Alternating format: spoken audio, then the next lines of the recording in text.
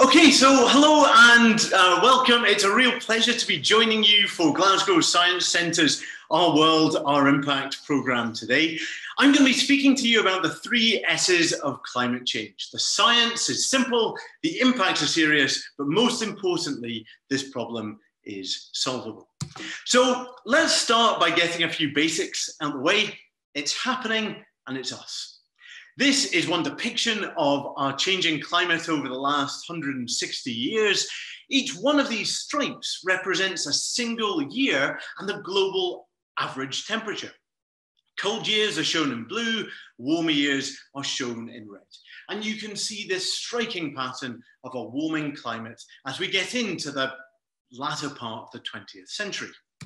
Here's another depiction of that data on a more conventional graph, but making the point that across all of the world's different agencies that keep track of our planet's climate, they all agree our world is getting warmer. Now, you will find people out there who make the extraordinary claim that they don't believe in thermometers. So we can look at other signs of a changing climate too. And here is one of the more dramatic. These are 2 photos taken from the same place in Alaska, the one on the left in 1941, the one on the right in 2004. And of course, the major difference is the complete meltback of this enormous glacier. This is a pattern that is being seen the world over as our planet warms. It's happening and it is us. Overwhelmingly, it is because we are burning coal, oil and gas, and that produces CO2. And CO2 has a warming, blanketing effect on our planet.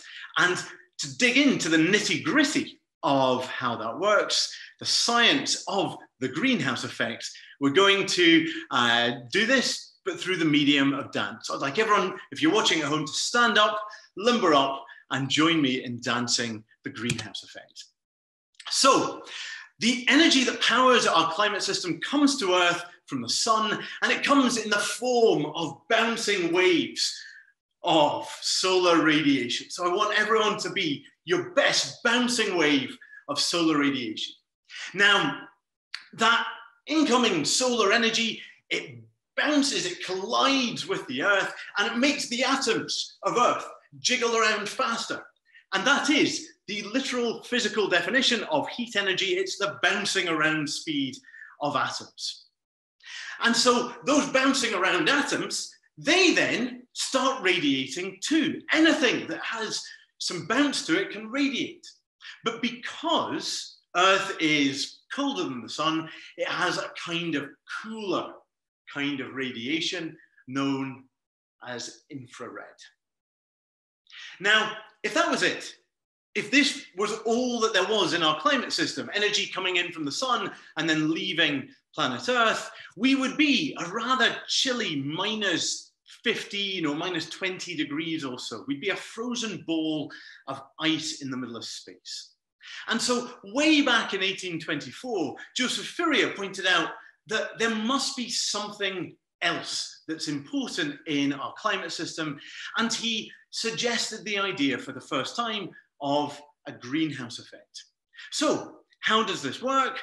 Well, a few years later in 1859, John Tyndall pointed out the heat trapping properties of CO2. So CO2 is a greenhouse gas, and it also has its own dance move.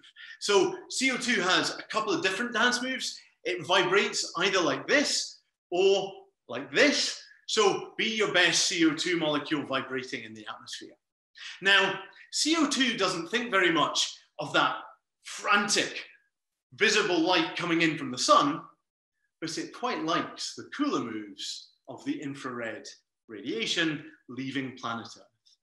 And so that CO2 molecule decides to interact with that outgoing infrared radiation. It absorbs that radiation, it bounces faster, and then it can re-radiate that energy back down to the surface of our planet, where the surface atoms of our planet get another chance to absorb that energy, and they can bounce faster. They then radiate that infrared back out into the atmosphere, where the CO2 can absorb it again and re-radiate it back down to Earth. And so, while a little bit of CO2 in our atmosphere is a good thing, It's allowed us to have liquid water at the surface of our planet. It's allowed life to flourish. The more CO2 you add to the atmosphere, the harder and harder it gets for infrared energy to escape to space. And so our planet warms up and warms up and warms up. And the first person to point this out was Fonte Arrhenius way back in 1896. That's how long we've known that adding CO2 to the atmosphere would warm our climate. And this is something that there is overwhelming scientific consensus on. So how much CO2 have we added? Just how big of a deal is this? Has climate not changed before? These are the kinds of questions that I love digging into as a climate scientist and a geologist. And so I like looking back through Earth's climate history in archives like this one. This is a tube of ice from Antarctica.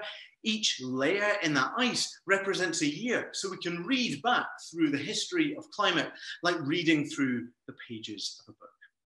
And when we look in real close detail, like we're showing in this zoomed in image here, at that ice, you can see it contains lots of tiny wee bubbles. These are bubbles of our ancient atmosphere. This is our atmosphere's fossil record. And so by looking at the composition of those bubbles, we can look at the composition of our ancient atmosphere and how it changed through time. So that's what I'm going to show you here. Time is going to go from left to right, from 800,000 years ago to the present day. And CO2 concentration is on the y-axis, going from 150 ppm, that's parts per million in the atmosphere. It's like if I took 1 million molecules in the atmosphere, 150 of them would be CO2 down here, 250 of them would be CO2 here. And so, as we look at this record of CO2 in the atmosphere, we see these regular periodic changes. We have low values of about 180 ppm, and these are associated with great ice ages. Here in Scotland, that's a kilometre of ice on top of where I'm standing right now. At the end of an ice age, CO2 rises to about 280 ppm. And that involves the melting back of that kilometre's worth of ice sheets and a rise in sea level of 120 meters. Now let's look at what's happened in the last 100 years. So CO2 today is 413 ppm.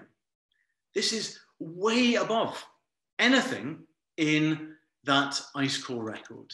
What's more, it's happened 100 times faster. And Earth's climate system is just starting to feel the impact of that blanketing layer of CO2 in our atmosphere. So the impacts of climate change are serious, and we can see them in a variety of different ways. Most strikingly, perhaps, warming temperatures. These data here are from NASA showing planetary temperatures and how they have changed over the last 100 years. You can see warmer temperatures shown in red, colder in blue. And strikingly, as we go through the 20th century, it gets warmer and warmer and warmer. So already today, our global temperatures are about 1 degree C warmer than they were pre-industrially. And to some of you, that might not sound like a very big number, but bear in mind that the peak of the last ice age was actually only 5 degrees colder. And that was a world with a kilometre of ice on top of where I am now and sea level 120 meters lower. So 5 degrees C, that's an enormous ice age style climate change. And we're already 1 degree C, that's like 20% of an ice age sized climate change. What's more, in some places, it's got way warmer than 1 degree C already. In particular, at high latitudes up in the Arctic, we can see some places it's warmed by almost 4 degrees C, which is the same as the annual temperature difference between Scotland and Paris. Now, we care about a warming climate not just because of temperature itself, but because of all of the impacts that rising temperatures have to things that we deeply care about. Now, I don't want to spend too long on these climate impacts because they are just too sad. They impact people's lives, and they impact people's lives here and now. This is not something that is confined to polar bears in the Arctic and to 100 years' time. This is something that we are already seeing today, whether that is hurricanes in the southern states of the US and the Caribbean, melting ice in Antarctica, wildfires in Australia and California. As the world gets warmer and drier, fires get more likely. But that water that's been evaporated out of the dry places, it falls in the wet places. And unfortunately, Scotland counts as one of those wet places. And so in the UK, we have seen increased flooding year on year. We have melting permafrost in the Arctic, bleaching coral reefs in the tropics, and crop failures in a bunch of worlds that a bunch of places that cannot afford to have a further hit to how they get their food. Overwhelmingly, these aren't environmental problems. We don't need to save the planet. These are problems that affect people's lives. They affect people's lives right here and right now. Each one of these is a human catastrophe. So, what's the good news? Well, the very best thing that I can tell you about climate change is that we know how to fix it. And we know that with every CO2 atom that we don't have in the atmosphere, each of these impacts gets less and less scary. And this is really important as we think about our planet into the future. Why should we care about our planet in the future? Do we care about it because of some kind of sense of wanting to save the planet? Maybe. But for me, the reason I care about the planet's future most is because of this guy. This is my toddler, John. He's 2 years old, born in 2018, into a planet that was already 1 degree C warmer. What will the climate that he grows up in look like? For him, the year 2100 isn't some projection in a climate model. This will be part of his lived reality. The future may be uncertain. We can't predict all of the impacts of climate change, but we are sending our kids into that uncertain future. And I think we've got a duty to do our very best to make it as safe as we possibly can for them. So, the good news, this problem is solvable. And as we start thinking about that, I want to begin with an analogy about another incredible thing that we as humans have done. So let's think for a second about what powers not our climate system or our society, but what powers us, what powers our metabolisms, which is to say, where does our food come from? So casting our minds back again into geological history, at the end of the last ice age, there was only a few million humans on the planet. And yet, with that few million humans hunting woolly mammoths, we had already driven them to extinction.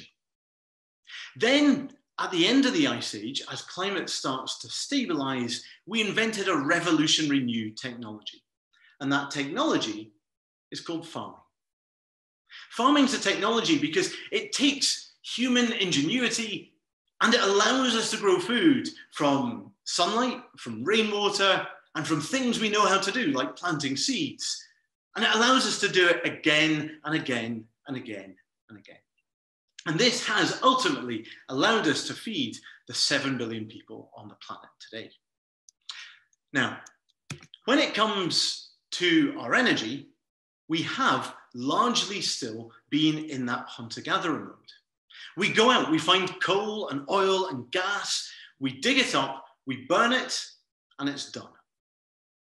And we need to make the same kind of revolution that we made for our food, for our energy systems.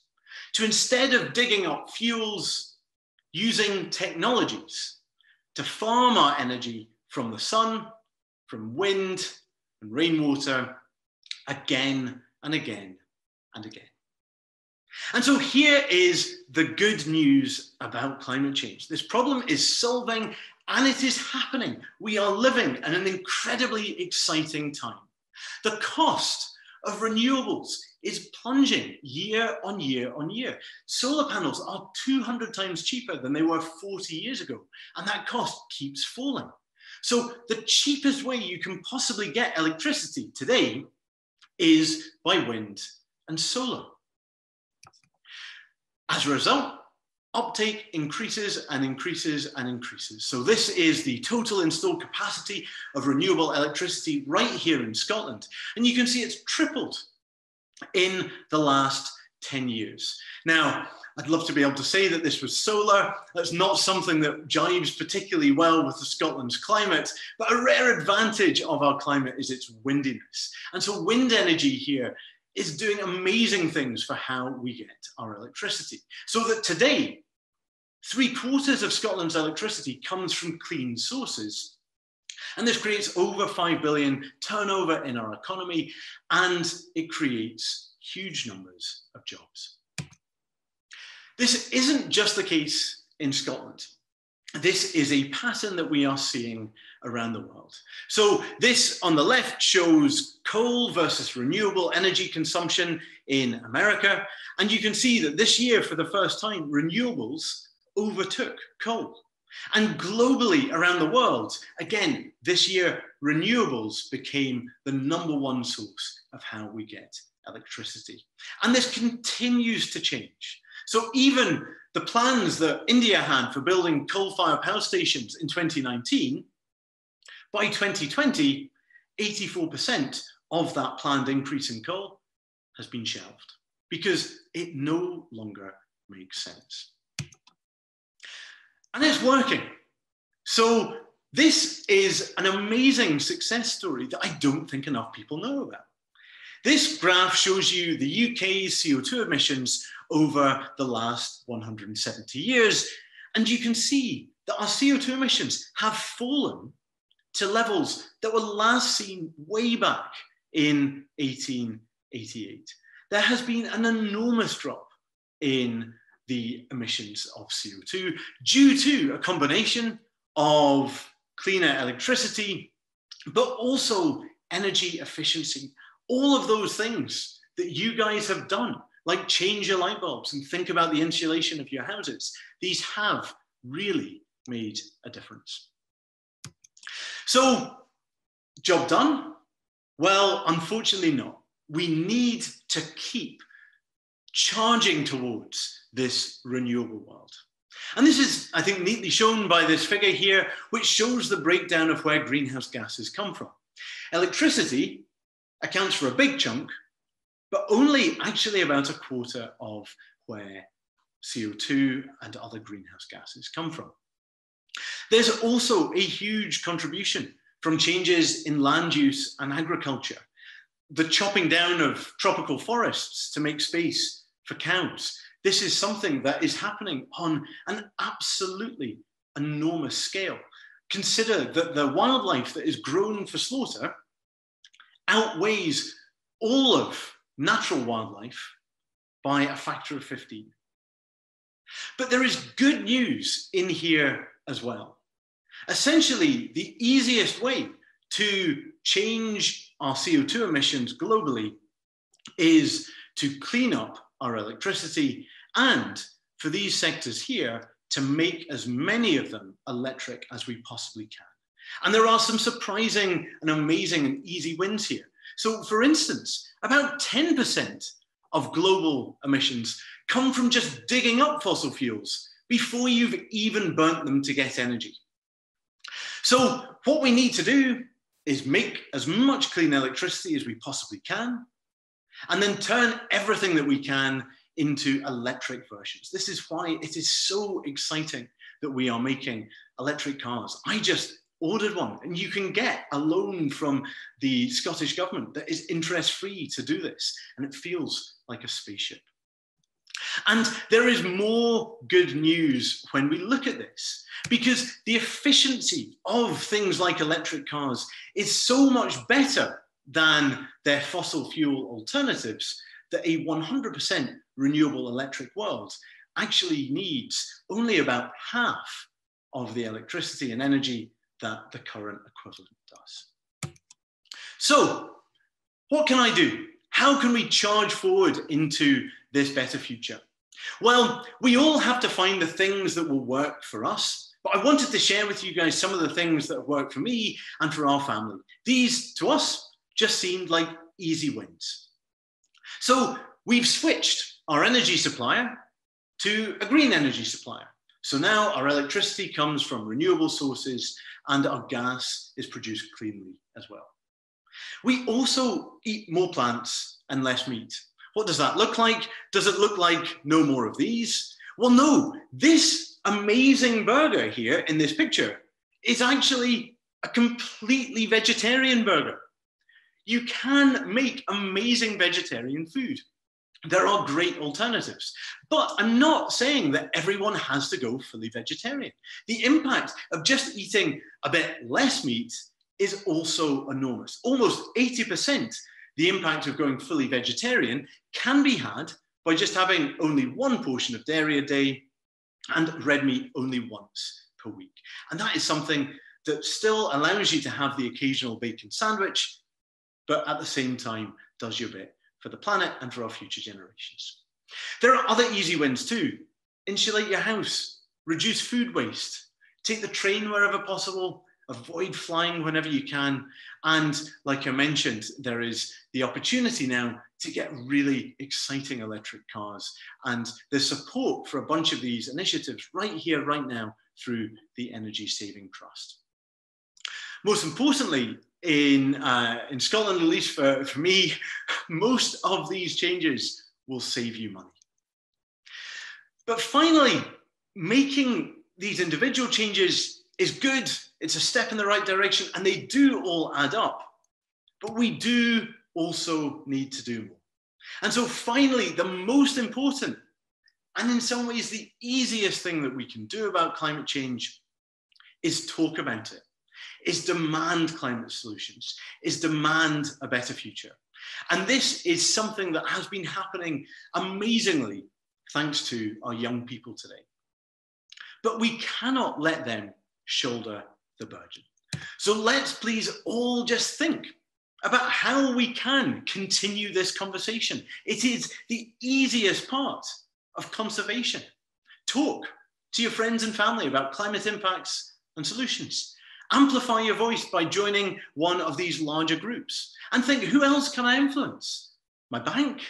Where is my pension invested? What could we do around my workplace or in one of the community groups that I'm part of? Most importantly, put pressure on our politicians. We still subsidize the fossil fuel industry with enormous tax breaks. Support renewables instead. And in particular, as this COVID crisis comes to an end, let's grow back greener. And we really can make a difference.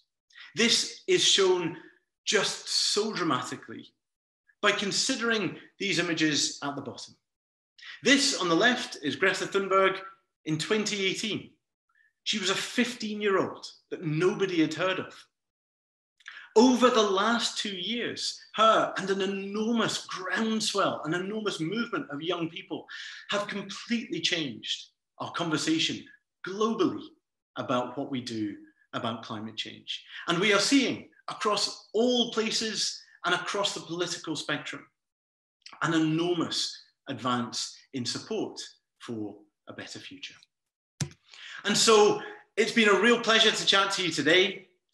Let's all focus on the simple, serious, and solvable aspects of climate change. And let's in particular do that right here in Scotland, ahead of the UN Climate Summit that is going to happen right here in Glasgow next year. In the build-up to that, keep an eye on what the Glasgow Science Centre is doing. They're coordinating public efforts and outreach, and they'd be really happy to involve you in the activities that they're arranging. I'll also be doing various bits and pieces, and in the first instance, I'll be really happy to take any of your questions. Please just pop them into the chat wherever you've been watching this video, and I'll answer them next week. And you can use the hashtag #OurWorldOurImpact. Thank you very much for watching.